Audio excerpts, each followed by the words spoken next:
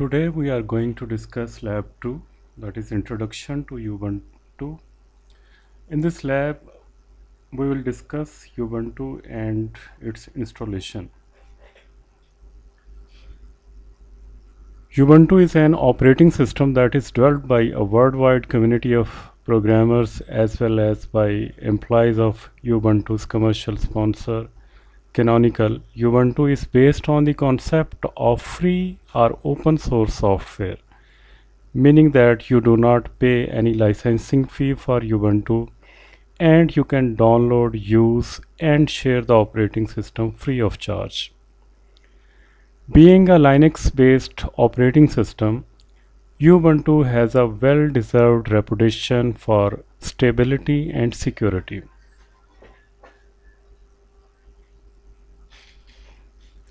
Historically, Linux has proven itself to be a workhorse server operating system, and this is where up until now it has been most widely used and best known. As of June 2007, 78% of the world's top 500 supercomputers were running Linux according to top500.org.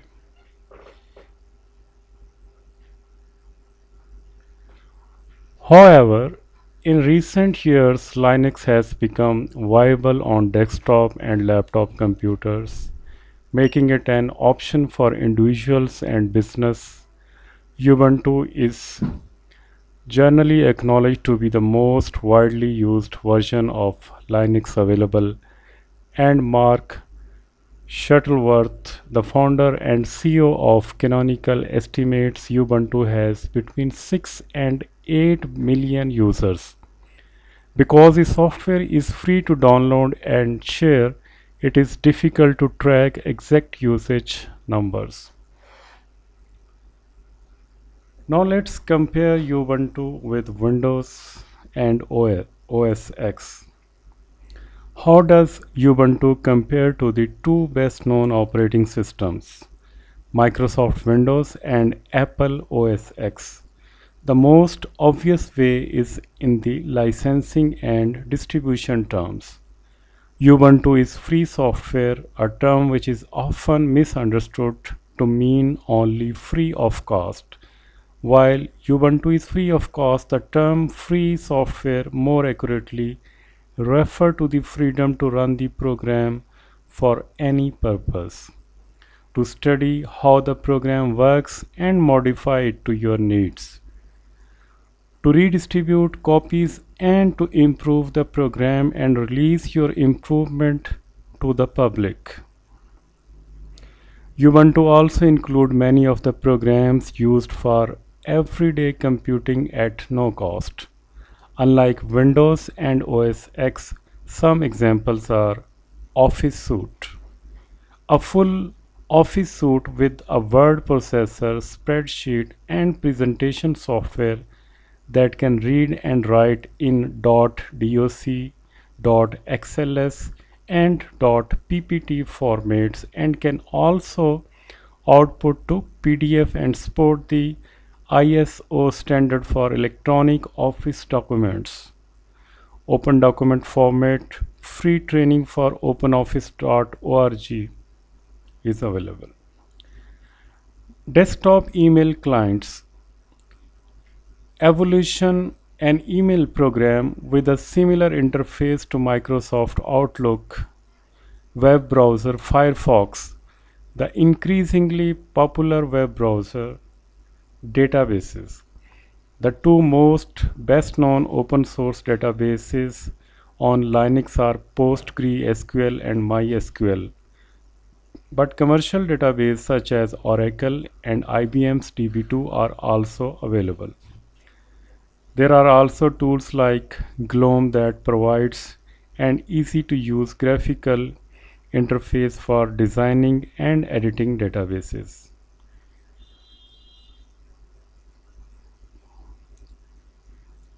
Each release of Ubuntu includes bug fixes and security updates at no cost for 18 months. After 18 months, Security updates and bug fixes will no longer be provided, but you are free to keep using that version of Ubuntu if you like or update online to a newer version that is supported in this way. Moreover, every 2 years Ubuntu release a version that provides bug fixes and security updates for a longer period of time. 3 years on desktop or laptops and 5 years on servers, making it a good solution for those who want to a longer rest between releases.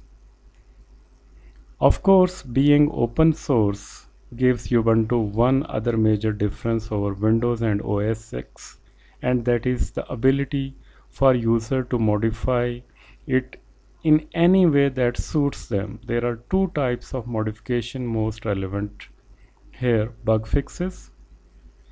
Security fixes are feature enhancements which are contributed back to Ubuntu or the original application authors if relevant. Customization to Ubuntu for a given set of circumstances called derivatives. Some examples are highlighted like Ubuntu's website you can found, and Ubuntu, a security testing platform, Ubuntu Studio for multimedia editing and creation.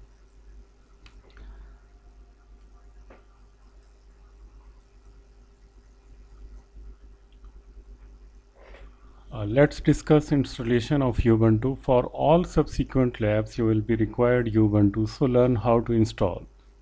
We have three options to perform installation on system. Number one, vanish Windows from your computer and install a fresh Ubuntu from scratch. Option number two, dual boot Ubuntu and Windows. And option number three, run Ubuntu inside a virtual environment such as VirtualBox, VMware, like virtualization providing softwares. Let's discuss about dual boot Ubuntu and Windows. First of all, you need to download the Ubuntu ISO file from ubuntu.com downloads. And second, download this software, that is rufus.ie. After installing Rufus on your system, click on the Rufus icon and it will launch this window.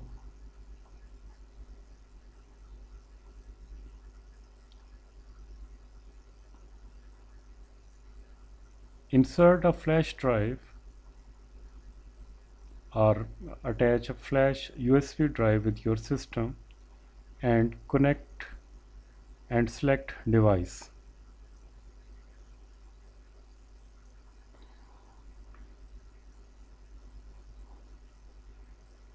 Here you have selected Kingston 7.8 GB, that is the size of USB you have attached with your system, and this is the downloaded version. Here you will select the operating system you have downloaded. Select the ISO format you have downloaded from the Ubuntu website. After you have selected the Ubuntu 1.8.01 or any latest version, you are ready to add a bootable image of your bootable image of your operating system in USB drive.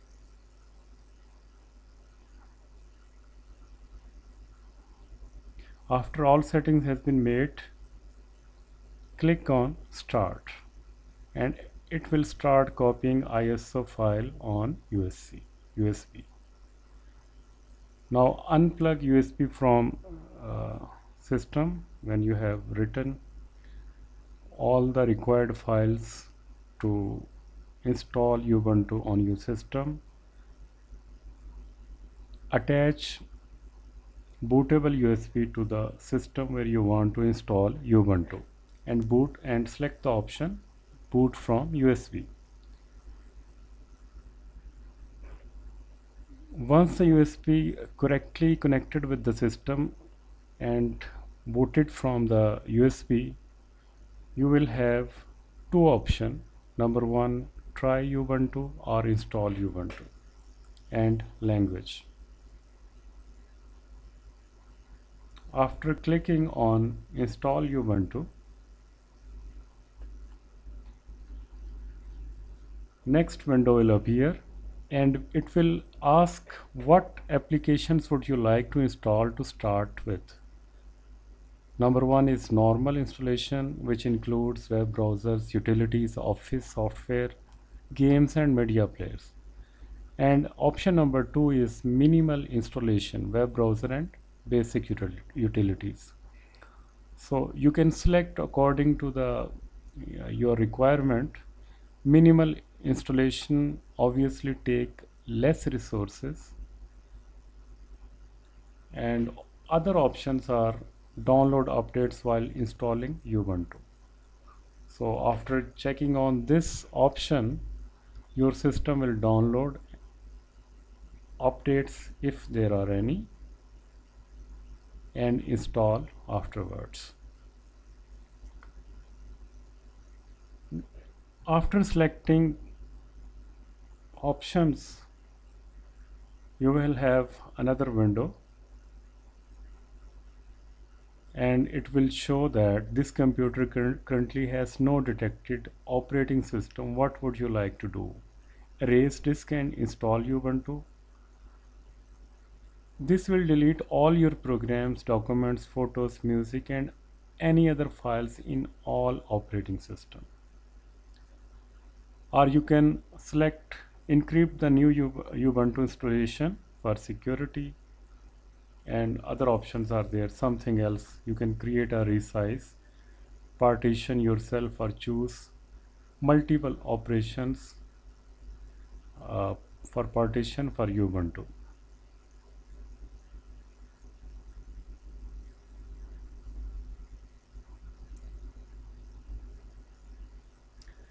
After checking on the options and hitting install now,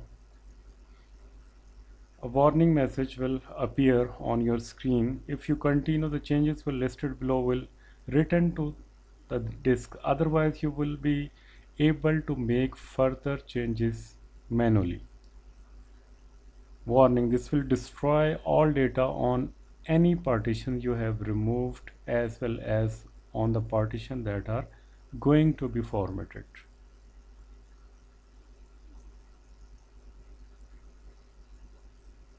After clicking on continue, other window will ask you about your whereabout. You can click according to your geographic location. Then other options are your name, your computer's name. Pick a username. You can type any username of your choice, and you can also modify your computer's name, your name, and you can select a good password. And here are two options: login automatically, and option number two is require my password to login. After setting these options, you will see this welcome window, welcome to Ubuntu, and it will retrieve all files that those are required to install Ubuntu. And after the setup completed, installation will be done. If you want to run Ubuntu inside a virtual environment, you can use VirtualBox. VirtualBox is a software which can run Ubuntu. After installation VirtualBox, you will have options Ubuntu download. This is the download page of ubuntu.com, download desktop. Here you can download the operating system.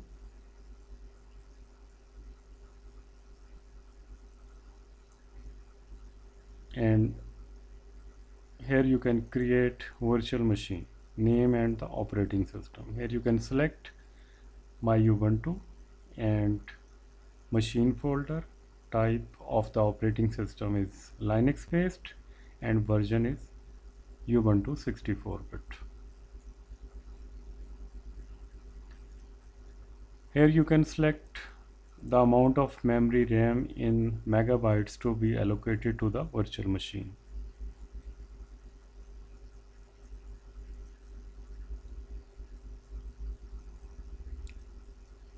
Here you will be asked create virtual machine, create a virtual hard disk now.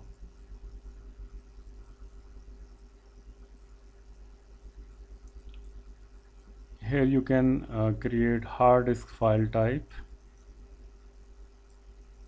storage on physical hard disk. You can select dynamically allocated or fixed size. So dynamically allocated is recommended. File location and size. Here you can select the size of the virtual hard disk in megabytes. This size is a limit on the amount of file data that a virtual machine will be able to store on the hard disk.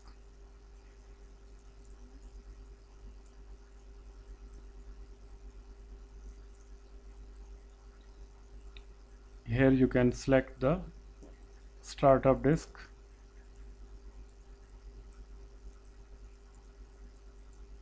After selecting your startup disk, you can again route it to the first installation screen of Ubuntu, where you can click on the option those we have discussed already, and after completing these steps you will be able to run Ubuntu on VirtualBox environment. That's all for today lecture.